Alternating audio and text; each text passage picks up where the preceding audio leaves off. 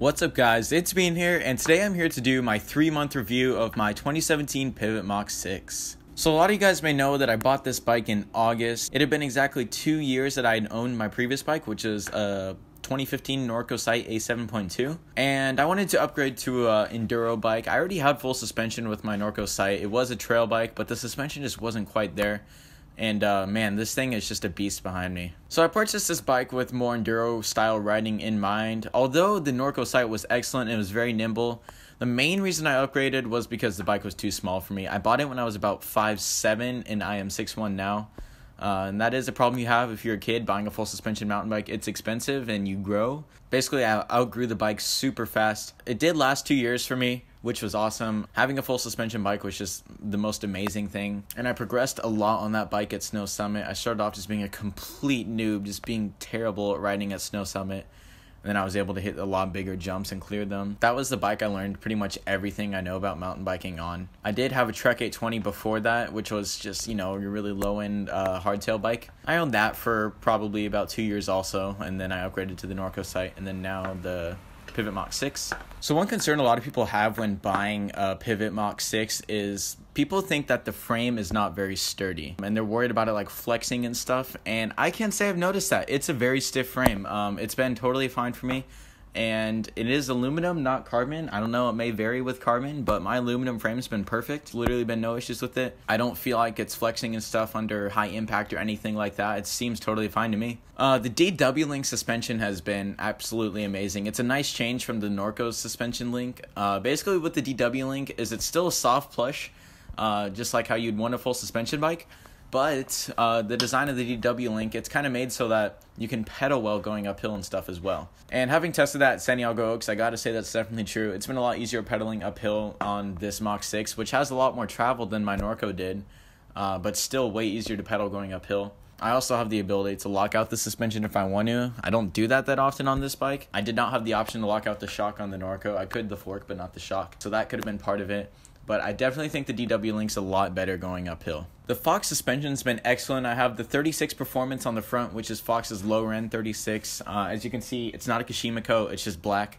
I still think it looks awesome. It's still beastly.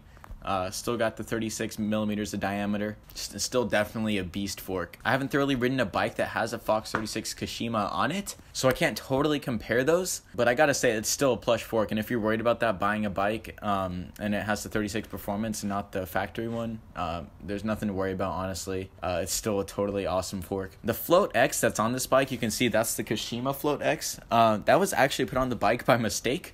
When I was ordering this, I thought I was getting it with the Float X Performance, which was the black one. So obviously it would have matched it a little bit better, but they made like a $250 mistake because this shock is a lot more expensive than the Performance one.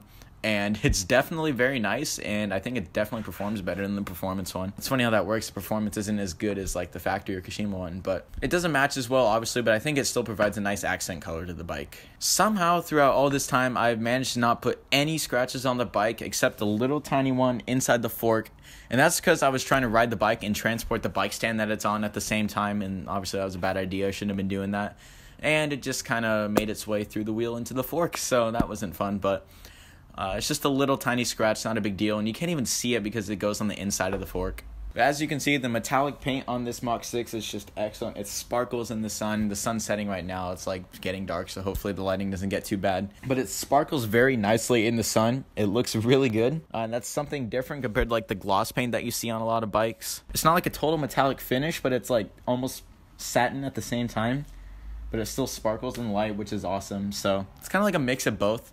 Don't really know how to describe it any better than that, but it looks amazing in my opinion. The one thing I still want to do to this bike is, as you can see, I still have all the Hope parts on it. The Hope pedals, Hope stem, Hope hubs, obviously, Hope seat clamp. I went all out with the Hope parts on this bike. I think it looks great, and I decided to color match the fork and shock. So you can see this has the Hope blue. It's pretty much as close to matching as it's going to get. It's not going to be perfect, but I still think it looks great. I want to color match the pivot in the Mach 6 decal here. Maybe the one right here as well. That might look cool. But I think if these were all color matched and look blue, this thing would just look like a beast. Now, the rims on this bike are kind of meh. They're kind of heavy, but they haven't let me down so far. They've stayed in true the whole time I've had it during these 3 months, and I've ridden it pretty often. And I don't know how to pronounce it. I think it's called Sun Ringley or whatever. I mean, they don't suck, I guess. They're kind of heavy, and the decals are meh on them. I looked up, like, custom decals for them just to kind of keep that whole blue theme going. I think that would be sick, especially, like, rim decals are, like, my favorite thing. But I just did not like the options that Sun Ringley had, so at some point I'm thinking of upgrading to race face rims. Probably not for a while though, because I don't really have a need unless these rims get damaged. So tires, the Maxxis High Roller 2s. My Norco sight had a High Roller 2 in the back, and that performed nicely. It doesn't have much rolling resistance to it, and it still grips pretty well in the back, so I'm pretty happy with that. They do seem to wear pretty quickly though, at least mine have. I don't know if that's just the certain like design, because I know they have like Exo Tread and stuff like that, so I know there's differences between them all. I don't really know the differences, but these are just the tires that it came with. And 2 High Roller 2s is not my ideal setup. I prefer a grippier tire in the front, like maybe a Magic Mary in the front, or just stick with Maxxis and I could get a Minion DHF. But the High Roller 2 is not super grippy in the front, but it's fine in the back. Typically, I like running aggressive tires in the front more, so. I do like, however, that the Maxxis logos are white, which is pretty cool in my opinion. Now, I have the Fox Transfer airdropper on there, and it's actually been really, really nice. I wasn't expecting it to be as nice as like a hydraulic dropper, because originally I wanted a reverb. But when I did more research into the Fox Transfer and saw that it would go to any position like the reverb did, and I hopped on that right away, and it's been excellent. The only thing is the lever that it came with is not the best. I know there's like a Wolf lever that you could put on there too or something like that. This lever is just meh. It's not the greatest thing. It's totally fine though. It does squeak a little bit. So you can see it. That's not a very nice sound, but little WD-40 could probably fix that, I'm sure. At some point I'll probably get the nicer lever because that lever just feels kind of cheap. But the dropper itself has just been excellent. No servicing has been needed for that, and it's just been perfect. Now, when you buy a bike from Phoenix Cycling, they do give you free tune-ups for a year, and I've only had to bring it in for a tune-up once. And that's just because when I was pedaling really hard, the chain would sometimes slip a little bit. And I think that problem's totally fixed now. It did happen once or twice when I went to Santiago Oaks recently.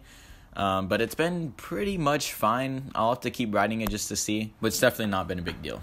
Had to bump up the ISO on my camera a little bit because it's starting to get dark. But the brakes on this bike, they don't suck. They're totally fine.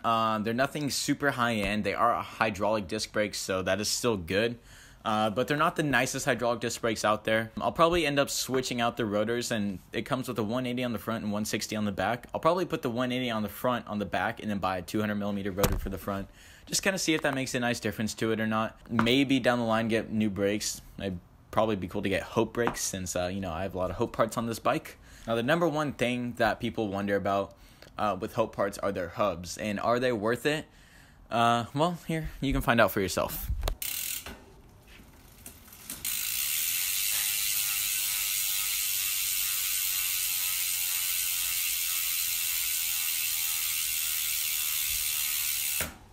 In my opinion, they're definitely worth it. So I think I pretty much summed up everything I like about this bike. I don't really have any negatives with it so far. The only negative thing about it is this little gap in between the frame, because in the pictures they didn't show that, but it turns out that's something with all XL bikes. It's just how they make them bigger.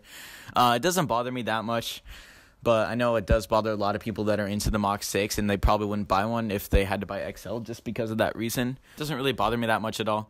It's just one little negative thing that's not my favorite about it. But yeah, that is my 3-month ownership review of the 2017 Pivot Mach 6 Aluminum. Let me know if there's anything I forgot to cover in this, or maybe I'll address that in my 6-month ownership review. I'm going to keep doing these. I'll probably do 3 month, 6 month, 9 month, and then 1 year. And after that, I'll probably do 2 year and then 3 year. And then if I still have the bike, just keep going there. Because right now, it doesn't seem like I'm going to need to upgrade anytime soon. The bike's been great. And it hasn't had any real serious issues with it. Thanks for watching, guys. I hope you guys did enjoy. If you did, please leave a like. And I hope this helped you if you are looking into getting a Pivot Mach 6. They did just redesign them for 2018, and they gotta say they look really good. The aluminum one, they basically got rid of this little part right here, and they just made this stretch out to here, which looks pretty good, I think. They just made it one long top tube, which I think looks pretty good. And they did just redesign the Mach 6 Carbon, and it's a lot longer now than it used to be. Some people say that the bikes are too short, but honestly, it's totally fine to me. It doesn't feel short whatsoever. Thanks for watching, everyone. I'll see you guys in the next video. Peace. Call me Bobby Tarantino, living on the level, and I'm prophesizing everything we know. Because of the internet, I made $1 million and another million. That's where the Gambino, he wanted the realest. I swear he the realest. But anyway, back to the subject at hand. I just perform for an